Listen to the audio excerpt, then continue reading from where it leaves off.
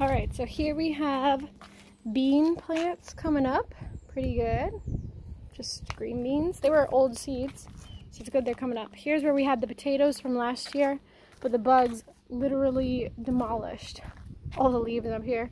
So I don't know if anything's down there. I did plant some new ones here where these metal stakes are, but I don't know if they're coming up too well.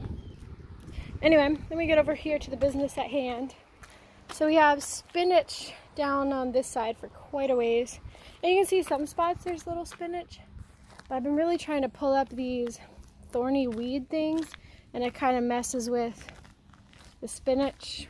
I've been trying to be careful, but these things are so annoying because here's what they look like when you pull them out. Really long roots. And then that's not even the bottom, because they just all stem from the mother root. Oh, my water. Okay, good. Oh, okay, so then here we have a cucumber, and I was just, you know, I weeded this whole thing and then I spread them out. So I moved the seedlings that were grouped together. Okay, he's falling over a little bit. And we have another variety of cucumber down here.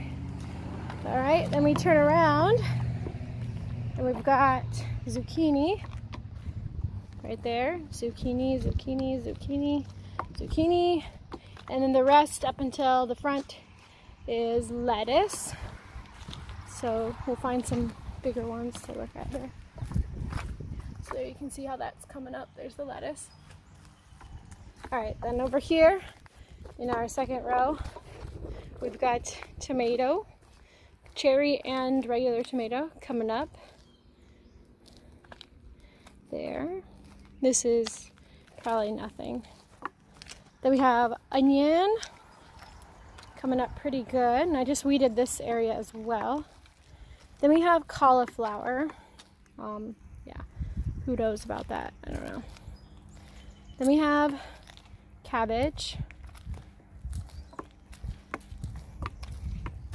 Then, oh, I did not weed this one very well. Oh man. Oh, it's hard for me to reach that back row.